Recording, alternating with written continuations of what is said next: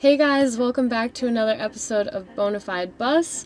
Today we are going to break down how much it costs for us to convert our school bus into our tiny home.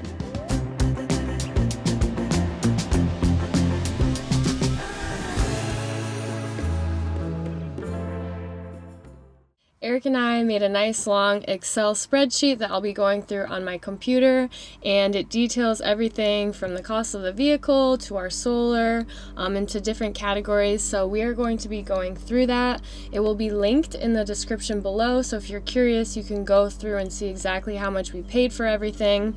In addition to that, we also made an Amazon storefront, so if you wanted our fridge, for example, or our toilet, you can go through our Amazon storefront, get the exact items, and we get a little commission through that. So if you use that, thank you. You chose the toilet as the example. If you want our toilet. Before we get started with everything, the reason that we wanted to break down our build cost for you is because it's one of the most asked questions that we get. When it comes to the range of conversions out there, we probably came in the middle cost-wise. You could do this build a lot cheaper, or you could do it more costly, just depending on what you want. But hopefully you'll be able to use the spreadsheet as a tool to just better plan and organize. A lot of the prices of goods have fluctuated since we did our build. At the end of this video, we will also go back through and tell you where we think we could have saved money. So let's get started.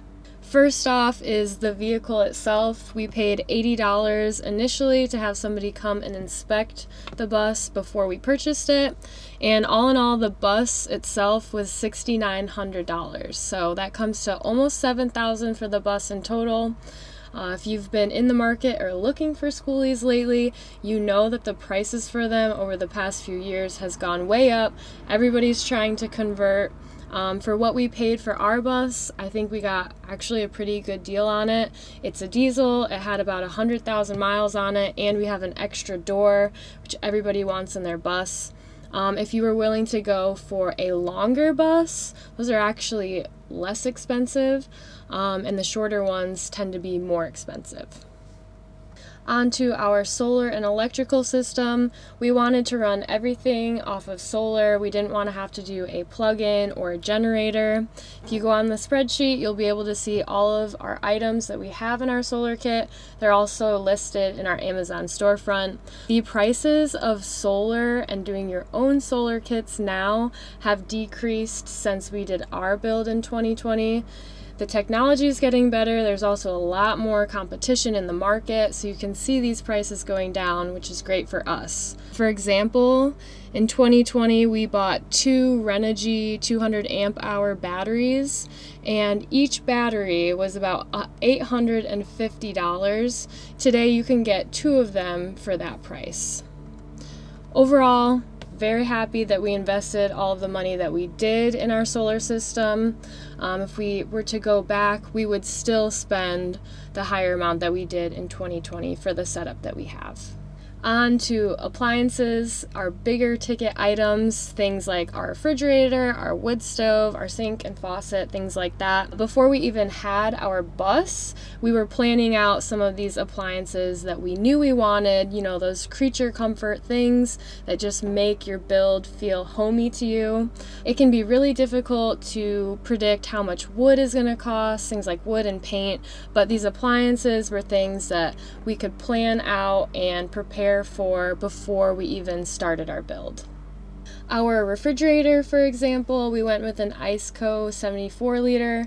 That's kind of in the middle of the pack price-wise.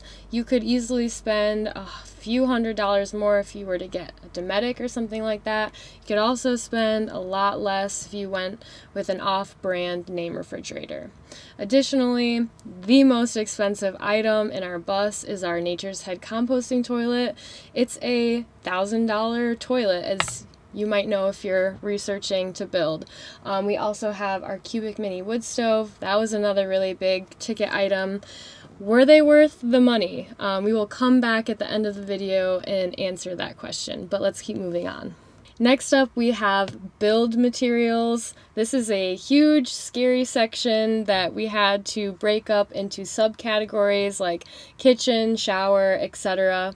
These are all the little things that you don't necessarily think about when you start your build. Things like hinges that you'll need, screws, etc. All of the things that make you go to the store once a day, maybe twice, sometimes 3 times. If you watched our build series, you'll remember this list, number of times we actually had to go to the store during our build. All of those fall into this category. We were not professionals when we started our build. We also, if you watch the build series, know that we were pretty rushed and we had a limited amount of time. So when you go through this list, just know you could probably cut down a lot of these costs. We were just buying things, buying them in advance so that we'd have them when we needed them. You could probably replace a lot of these materials with reclaimed items if you have the time to do so, and the resources. We were not able to upcycle as many materials as we would have liked, and we did probably buy an excess of things. Actually, we definitely did buy an excess of things. At the end of our build, we actually took all of the materials that we didn't use and returned them at our local hardware store and ended up getting $400 back. Next up, we have maintenance, so everything that we've put into the bus to keep it running and on the road. We purchased the bus in 2020, 2 years ago, and this is everything that we've accumulatively put into the bus since then. So new tires, you might know that we had to do some engine work. We got new leaf springs recently. We actually hadn't added this total up since making this spreadsheet, and seeing the total is shocking to me. I had no idea we spent this much on the bus since then. $14,000 have gone into maintaining our bus. I definitely think it's worth it, but you should know if you want to convert a school bus, this is definitely something that you should plan for in your budget. Lastly, we have our other category. If we really got into the nitty-gritty of everything, we probably could have made this 10 times longer, but we just wanted to do our big ticket items, which include our annual cost for insurance, $1,200, and then, as you may know, we just got Wi-Fi for the bus. That was over $1,300, and we have an additional monthly fee that we pay to AT&T for that. So, let's get into the grand totals. The total for purchasing our bus and converting it was about $18,000. With the maintenance added into that, it was about $36,000. We were surprised by all of the maintenance costs and everything, but that's exactly why we wanted to break this down for you guys so that you can be better prepared and plan ahead. Just want to point out that we didn't have to do all of this maintenance and repairs. Some of the things we did need to do, like get new tires, etc., but a lot of them we chose to do because the timing was convenient and we just felt like it would be safer and, you know, better driving the bus, etc., things like that. The huge unknown that we have in the spreadsheet that we still don't even know what to price is our labor. Eric and I dropped everything for over 3 months to work night and day on this build. I don't know how to price that. We spent so much time, stress, energy, and resources doing this build. Everybody also values their time differently, so who knows what to price that at. Additionally, we did everything in this bus ourselves except for when our friends or family were helping us with something and they were doing it for free out of the goodness in their hearts. For some of you, it might make more sense to pay somebody to professionally install your solar system or maybe your plumbing, for example. For us, it was kind of like a badge of honor and a source of pride that we did everything ourselves, and we know where every single screw in this bus is. Okay, let's go back and see where we think that you could save money if you were to do this exact same build. Our sink and faucet we ordered from Amazon. If you were able to find one and upcycle it, you could probably get a really good deal on it. We also had to purchase 2 of our faucets because the first time we stripped some of the hardware in it and we had to order another one. It's one of those things that just happen when you're building your bus on your own. Next up, our diesel heater. We had to buy 2 of those because we cheaped out and we got the Chinese diesel heater instead of the really well-made manufactured ones. Let's go right into our big appliances, things that we could have easily saved hundreds of dollars on off the bat, starting off with the Cubic Mini wood stove. This is a love-hate relationship, and depending on the season, we think it's either worth the investment or not.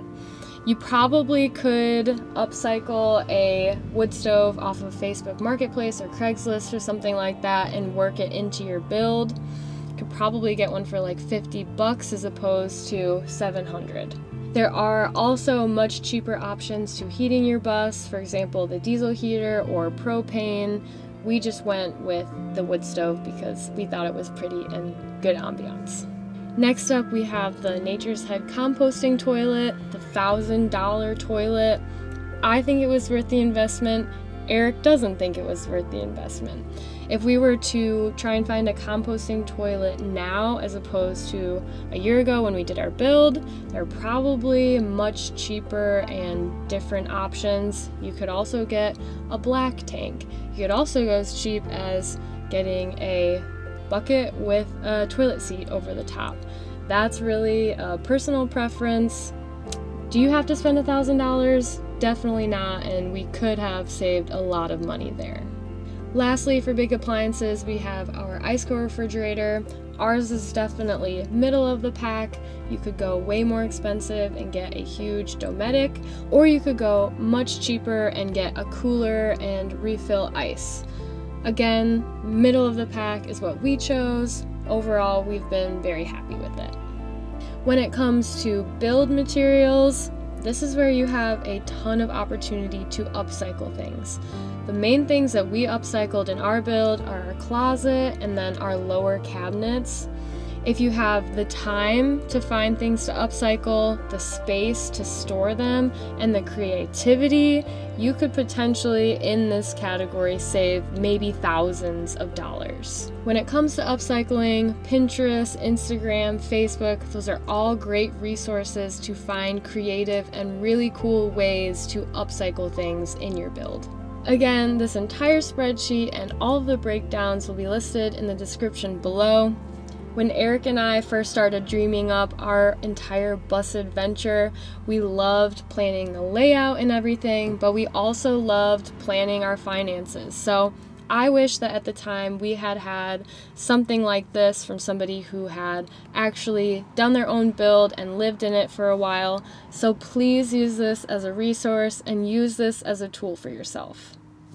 All that matters are that you are comfortable and you are safe in your build. As long as those 2 things are covered, you will be satisfied with whatever you create.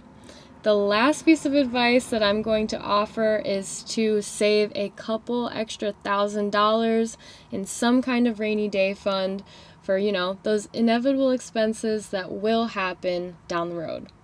Thank you guys so much for watching. We really hope that this can help you plan and prioritize. Have a great day, and we will see you next time.